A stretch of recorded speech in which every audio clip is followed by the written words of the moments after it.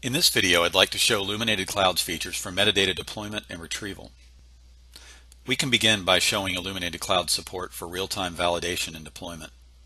The goal of real-time validation and deployment is to bridge the gap between Force.com's development as a service model and traditional local development with real-time feedback.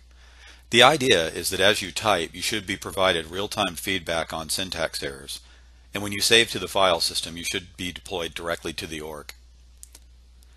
You can choose which API is used for each operation based upon which APIs are supported, for example, tooling versus metadata, and whether you compile or deploy. And you can choose this for Apex, Visualforce, and all other metadata in the system. You can also decide whether deployment should happen when local errors are present, for example, those that are identified by IDEA's parser. You can choose the delay after you finish typing before real-time validation occurs. I found a value of about 5 to 7.5 seconds works well, but for the purposes of this demo, I'll choose 2.5 seconds. Let's take a look. I'll begin making changes. You'll notice that as I'm making changes, even though it's been 2.5 seconds, there's no validation. However, if we make a change and rest for 2.5 seconds and the change is syntactically correct, at the bottom of the screen, you'll see a validation message. This is not saving to the org, it's just gathering any syntax errors. Now let's make an actual error and see what happens. Within a couple of seconds, validation kicks in, and now the error is shown in the user interface. This is the type of real-time feedback we're accustomed to with traditional editors. By correcting the error and now saving the file to the file system, we can see that it's saved directly through to the organization.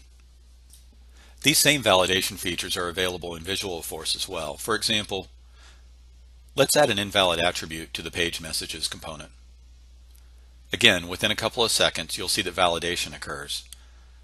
And once the response is received, the error is shown clearly in the user interface.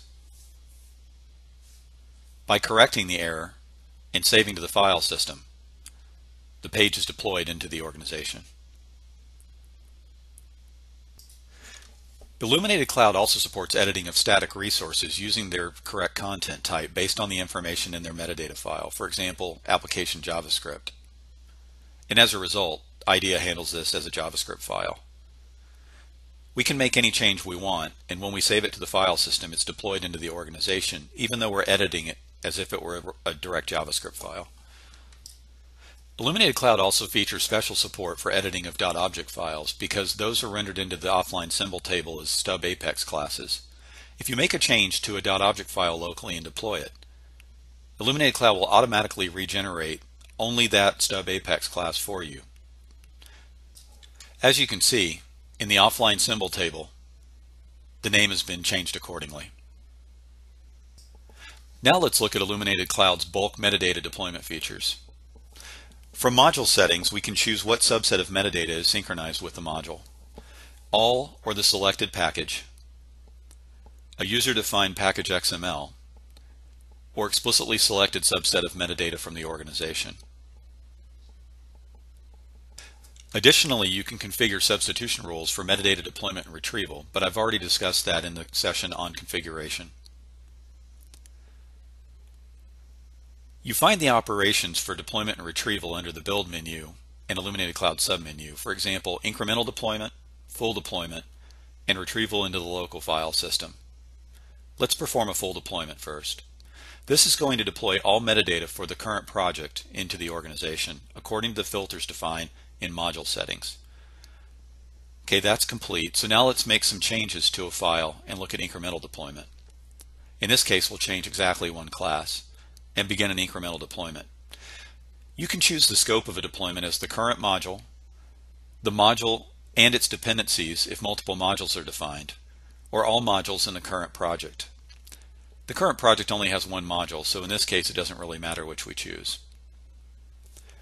You'll notice that it's retrieving the modification dates. This is because Illuminated Cloud is comparing timestamps on the server with timestamps in the file system, all time zone adjusted, and determining what's been added and modified since the last deployment. It deployed the one file. If we deploy again, Illuminated Cloud will check timestamps and see that there's no work to perform.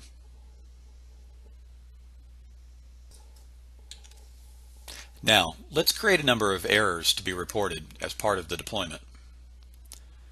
We'll create a syntax error in an Apex class,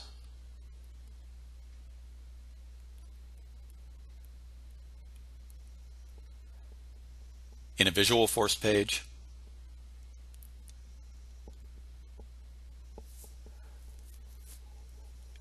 in a standalone metadata file,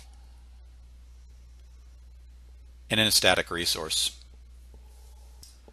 Force.com doesn't actively validate static resource content, so we don't expect this error to be reported. Now let's perform a deployment.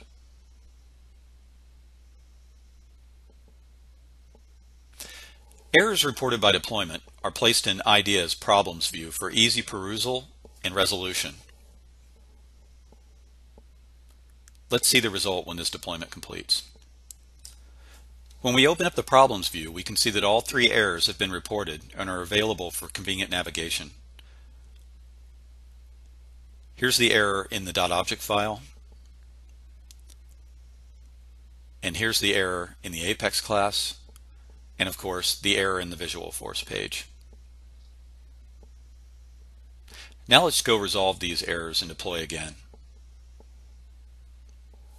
The goal is to provide a seamless experience for the develop, deploy, and problem resolution experience from within the IDE. With the problems resolved, we can incrementally deploy to the organization.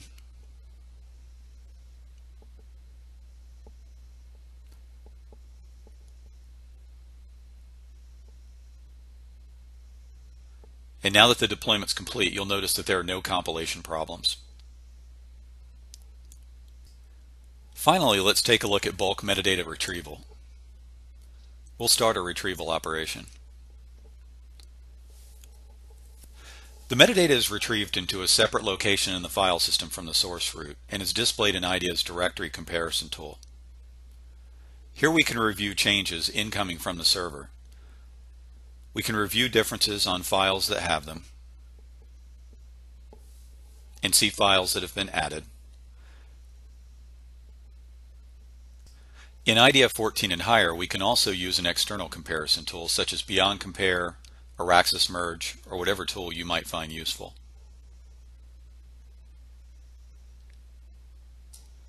For now, let's return to IDEA's directory comparison tool and decide what subset of the metadata we want to bring over into the local file system. We'll grab this new class, as well as the metadata.xml files that were changed. And that ought to do it. Now we can look at the new class and verify that it was added to our local source root. This concludes the overview of Illuminated Cloud's metadata deployment and retrieval features. Thank you very much.